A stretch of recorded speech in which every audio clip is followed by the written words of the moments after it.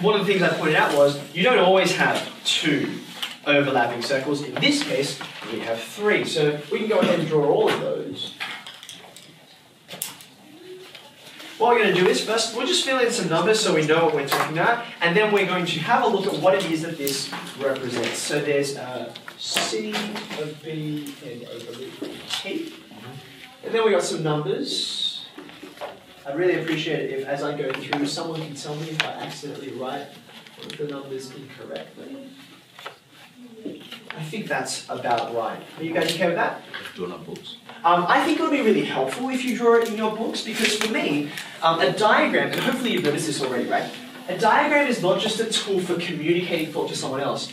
It's also a tool for constructing your own thoughts. It's why so often when you've been doing geometry problems in the past, you look at a problem and you can't solve it. But then as you draw it yourself in your own book, you're like, oh, I get it now. These are the angles that matter, or these are the sides that matter. So be very active creating it, I would encourage as much as possible. Alright, once you've done so, let's start to unpack these questions together and understand what the situation means. It says, this Venn diagram shows the results of a survey on how people commute, how they get to work, okay? So the C, B, and T, they stand for car, bus, and train.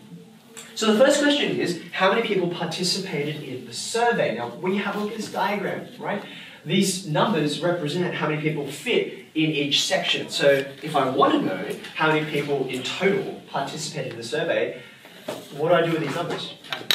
Just going to take the total. Okay, so go ahead. You're more than welcome to use your calculator if you feel like it's necessary. I'll give you a second to get there.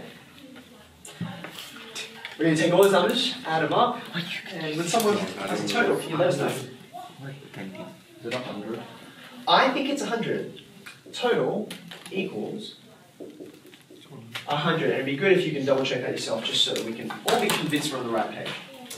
Okay, now you can see it says, after that, based on that 100, can we drill into some more detail, right? So it says, how many people used all 3 methods, car, bus, and then it even italicizes, and train. Give an example, or give an explanation rather, on how this might happen. So before we do the count, how can that happen? That someone has to use a car and a bus and a train to get to work. Yeah, go ahead. Drive a car to the train station, then catch a train, then catch a bus. Yeah, perfect. This is actually literally how I often get into the city, especially now that we have like train stations in our area. So I will drive to, I don't drive to Cherry because I don't live in this suburb. I'll drive to Hills Showground, who knows where that is, right? I'll drive there, get on the metro, and then once I get into the city, to get to somewhere more specific, like say I often work at Sydney University, that doesn't have a train station, so then I catch a bus from Central or wherever, okay?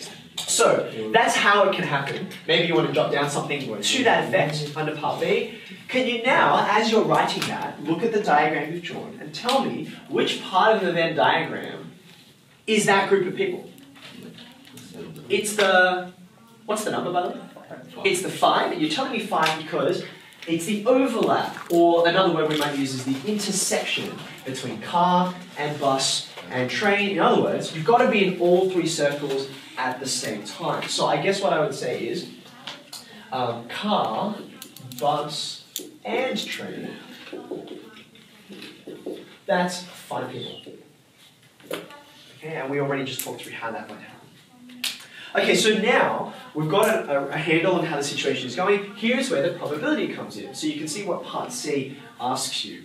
Calculate the probability of selecting a person from this survey who travels by, and then they give you a whole bunch of different scenarios. So let's just go through a couple and then I'll let you have a go at some on your own. Part 1 says, car only or bus only. So it might help, it's not obligatory, but if you have some colours, it might be useful.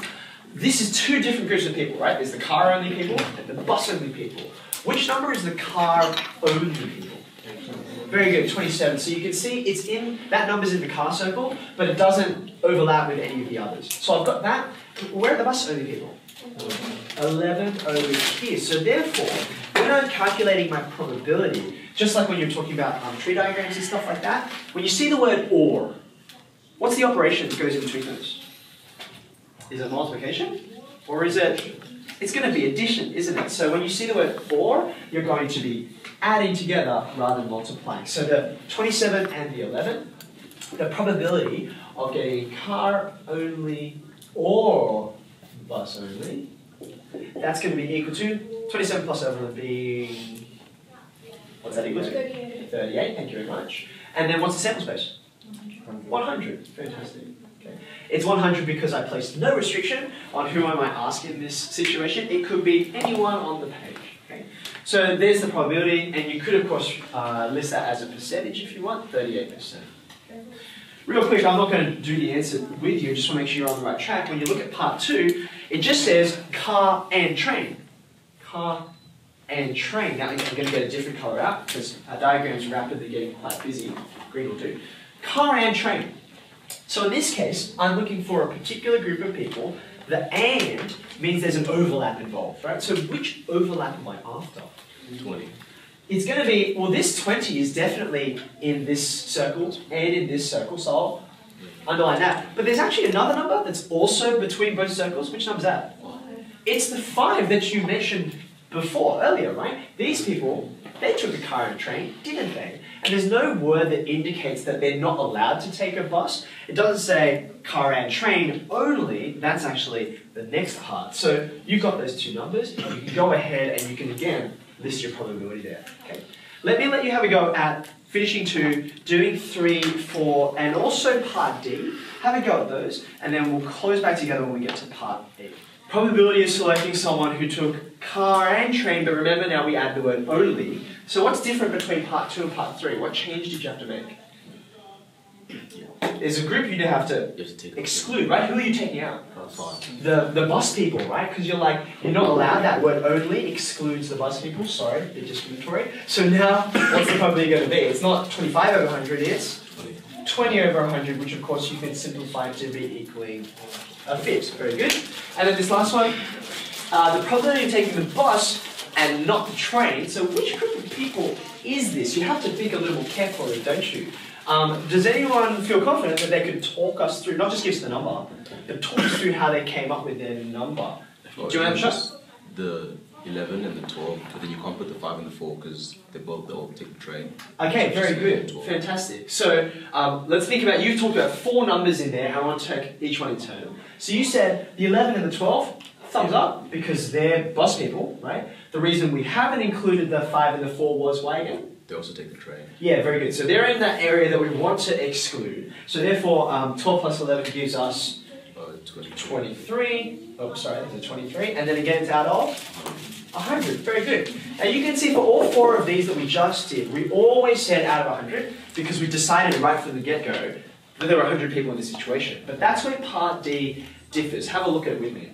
It's a bit of a verbal mouthful, so take your time with it. A person is chosen at random. Now, please, mark this phrase carefully. In fact, if you've got a highlighter, I would encourage you to get it out right now and highlight this phrase that's about to come. It says, chosen at random from, here's the phrase to highlight, the people who travel by car or train only, but not bus. Just highlight that entire phrase. It is a mouthful, but that's why we're highlighting it. The people who travel by car or train only, but not bus. And then they ask the question, what's the probability that the person travels by car only? Okay, now because it says a person's chosen from that area, right? This is kind of what we would call conditional probability, right? So we're applying a condition. We're saying, you know what? I'm not going to let you choose from any of them. I'm restricting you now quite closely. You can only choose from some subsets of this, okay? Now I want you to help me work out. What are the subsets that are okay, or maybe is it easier to answer the other way? Which are the people I'm going to exclude? Bus. So, okay, it says, but not bus. So, should we just erase every number in here? Do you feel like that'd be the right way to go? Yeah. Okay. So there's 4 numbers we just considered for this question, right? The 12, the 11, the 5, and the 4. This is one of the reasons why it's handy to have your own diagram, right? For the purposes of this question, I'm just going to forget that they exist. Because with regard to part D, I'm only allowed to choose from everyone who's left behind. Does that make sense? I had to exclude all those people. Okay. And then I say, what's the probability that the person travels by car only? So when I say part D, the probability that I'm calculating here, which are the people who travel by car only? 27. Very good. We looked at that earlier. Then when we say out of whatever, my sample space is now changed. It's no longer 100. What is the new sample space? 68, right? Very good. So this changed sample space, of course, makes it far more likely because I've excluded so many people from the situation. Okay. Last little piece, and I think we can do this all together. Part E says, if 110 people actually participated in the survey, so we thought it was 100 from the beginning, right? But now they're saying, you know what, you missed 10.